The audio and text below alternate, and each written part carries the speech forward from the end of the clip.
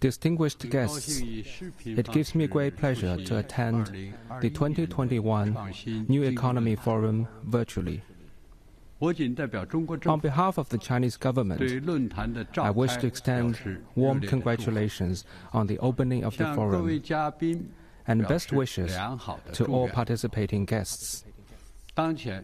As we meet, the international environment is undergoing profound changes, and the once-in-a-century pandemic continues to spread worldwide. The global economy has shown some signs of recovery, but its foundation is not yet solid, as evidenced by the acute problems of sharp fluctuations, high fragility, and structural imbalances.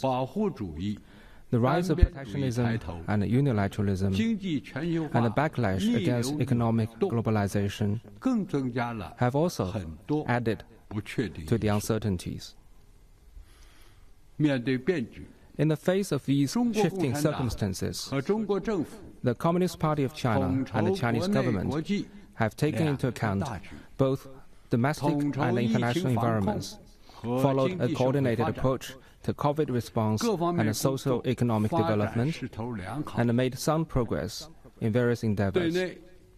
On the domestic front, we have grounded our efforts in the new development stage and applied the new development philosophy to foster a new development paradigm and pursue high-quality development. Following the general principle of seeking progress while ensuring stability, we have focused on managing our own affairs well in response to people's aspiration for a better life. On the external front, we have actively pursued high-level opening up and taken the initiative to share market opportunities with the wider world.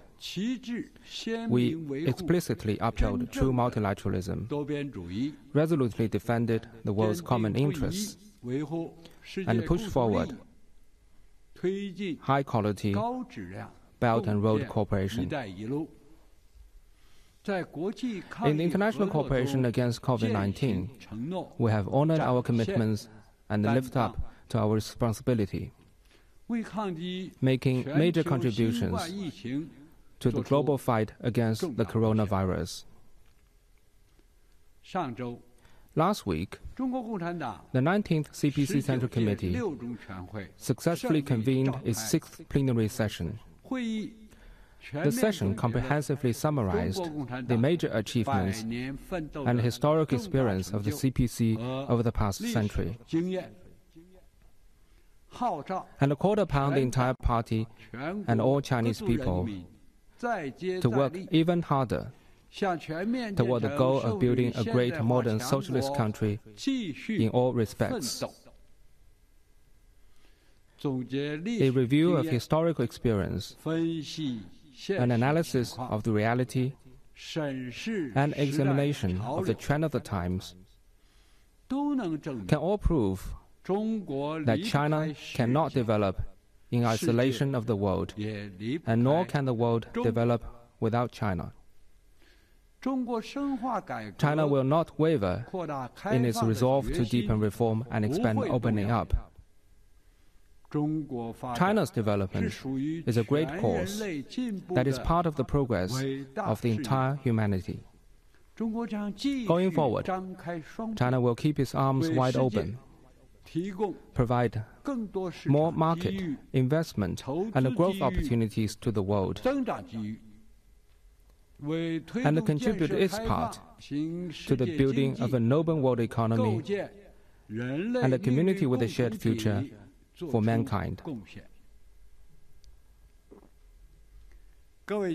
Distinguished guests, amid the complex global situation and tortuous economic recovery, there are also some new trends and opportunities.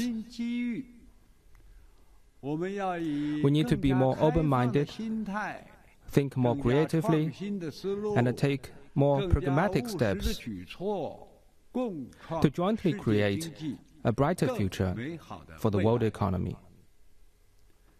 We need to join hands to fight COVID-19.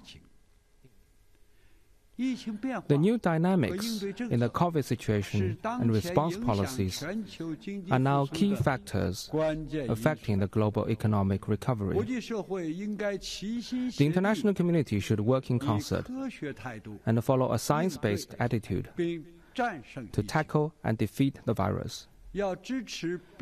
We need to support each other's response efforts and strengthen cooperation in monitoring tools, therapeutic medicines, and research, production, and mutual recognition of vaccines in order to effectively forge a synergy against the pandemic.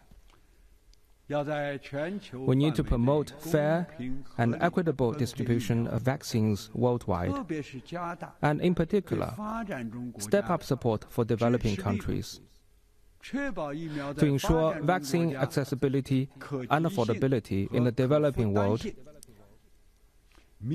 and bridge the vaccine divide. We need to embrace the spirit of science, firmly oppose politicization of issues involving vaccines and origins tracing, and jointly build a global community of health for all.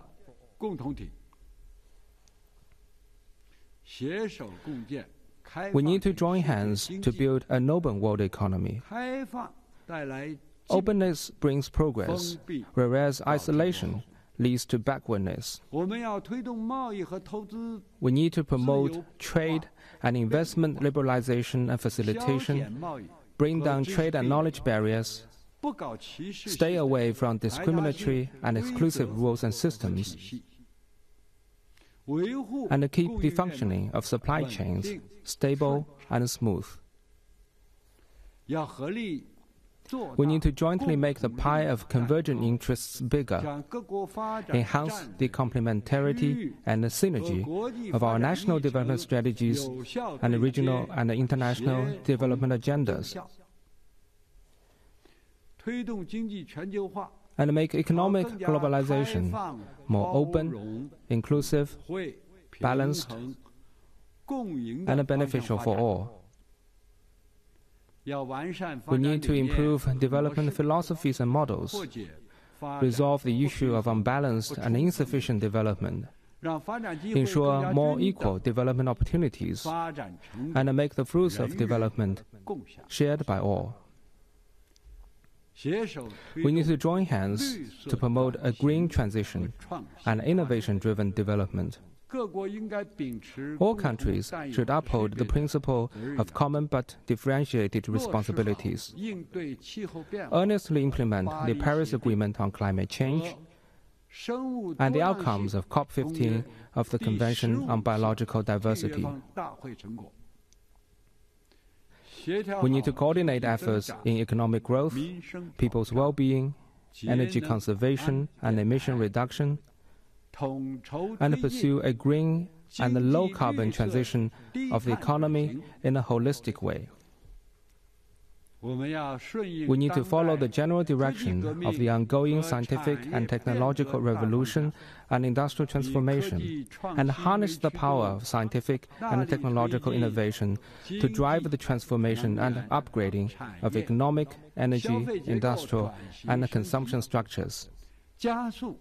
We need to accelerate the conversion of scientific and technological outcomes into actual productivity and make innovation a strong engine, propelling economic development and the green transition.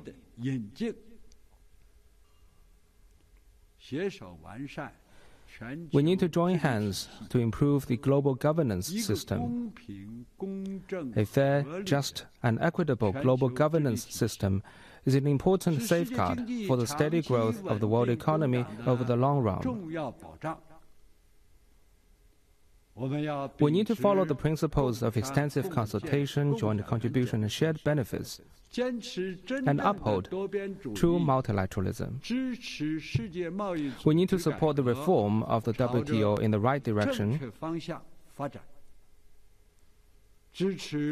support the inclusive development of the multilateral trading system, and support the lawful rights and interests of the developing members of the organization.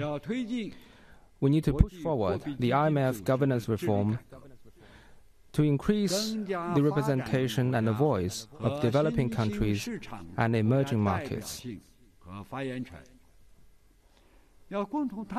We need to jointly discuss and formulate global digital governance rules, improve the multilateral institutions for digital economy governance, establish basic institutions and normative standards on the property rights, transactions, cross-border transmission, and the security protection of data resources,